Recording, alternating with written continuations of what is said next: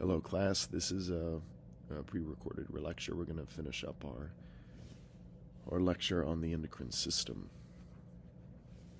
The last thing we talked about was taking a look at the avian song learning system as an example of the organizational effects of androgens. And we learned about how there's a sex-specific difference in brain structure and also the resulting behavior in song learning between male and female songbirds.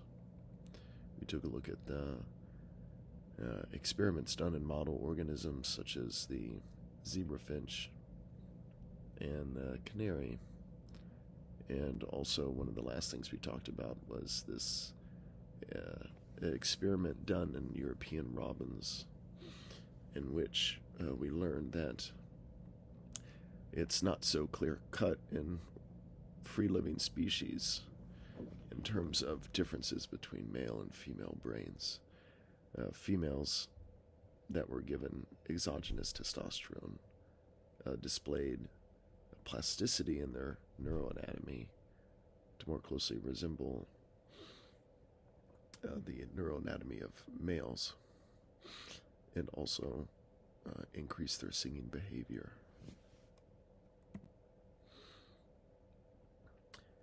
So, one of the things that's perhaps somewhat surprising, but well established, is that the organizational effects that we see due to androgens such as testosterone, which we just went over in the song learning system, but we find this throughout vertebrates, that testosterone seems to affect the trajectory of the shape of the nervous system. It's actually due to estrogens and not androgens directly. Here we can see on the left the chemical structure of testosterone, and on the right estradiol and estrogen. And in the middle, you see the word aromatase, which is the enzyme that converts the two. The only difference is a methyl group that testosterone has that estradiol does not. And this is the general structure for steroid hormones, closely resembling cholesterol,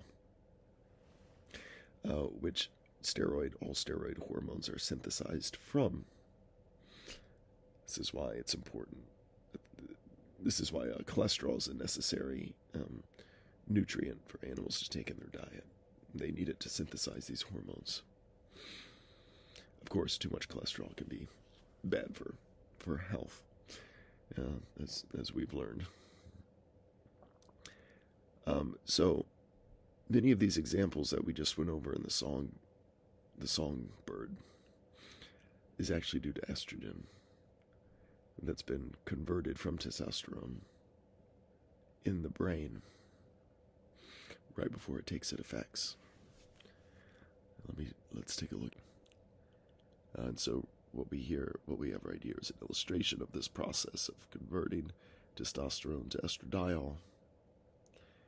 The vast majority of the time, males are exposed to high levels of testosterone, and this is because, by definition, or at least by definition, 99.9% of the time, biological males have testes, and testes secrete high concentrations of testosterone relative to typical biological females.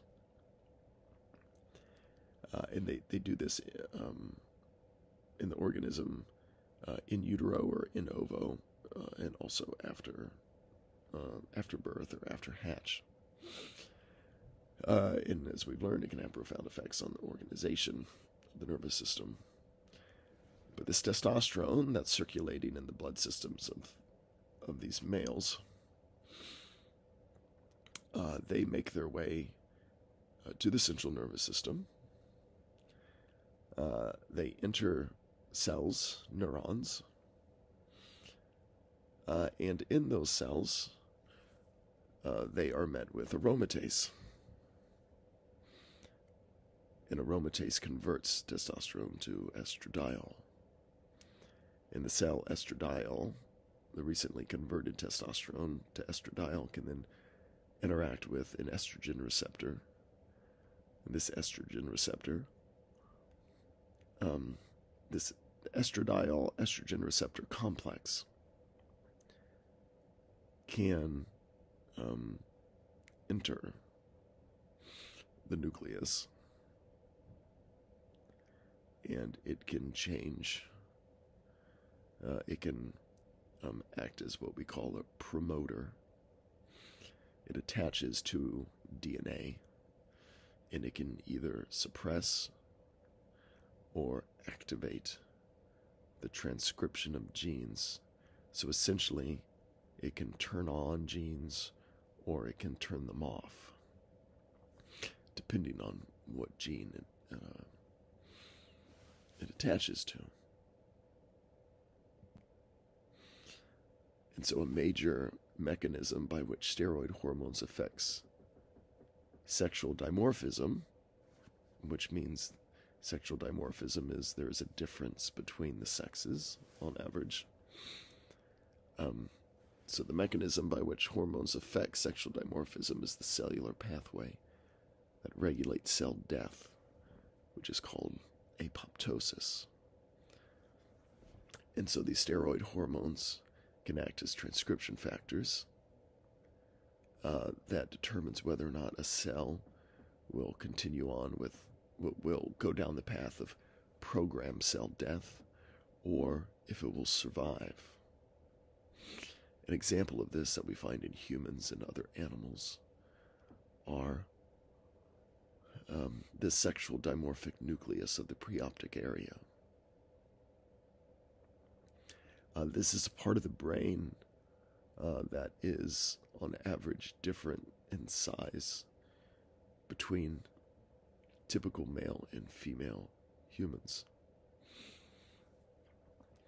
And so exposure to high levels of testosterone, which in the neuron actually turns into high levels of estradiol, those neurons are rescued from cell death by the estradiol estrogen receptor complex.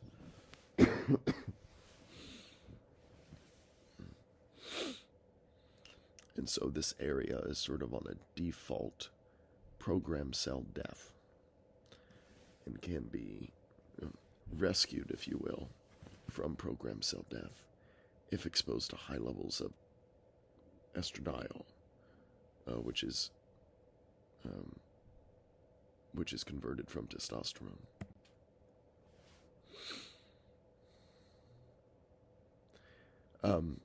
The sexual dimorphic nucleus is a portion of the hypothalamus. And in humans, as I said before, it's larger in males on average. And it's over twice the size in males as it is in females, and contains over twice as many cells in males as it does in typical females. The sexual dimorphic nucleus mediates sexual attraction and courtship behavior, as well as copulatory behavior, from studies in non-human models. So it plays an important part in sexual attraction and behaviors around reproduction, such as copulation and courtship. Some examples in non-human animals.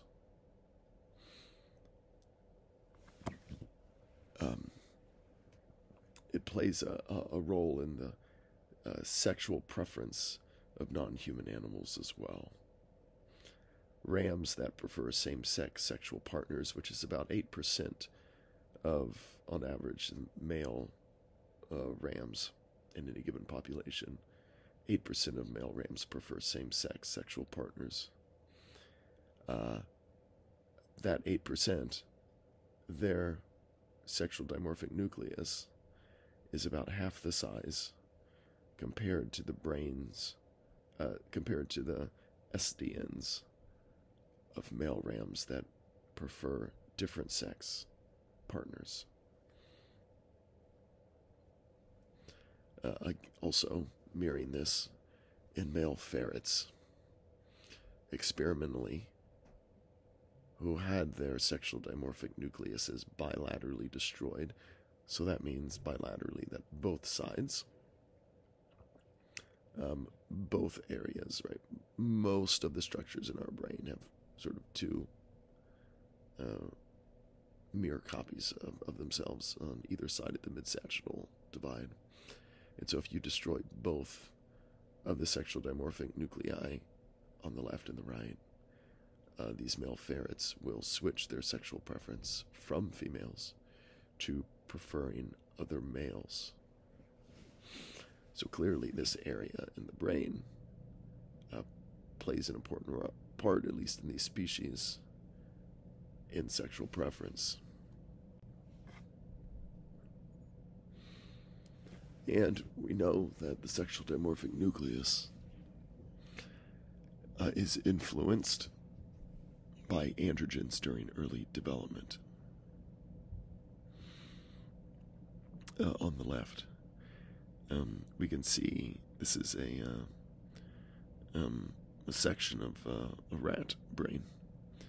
The dark area labeled with the arrow is the SDN, and we can see that it's much larger in males on the left than females in the middle. A relatively smaller black cloudy spot.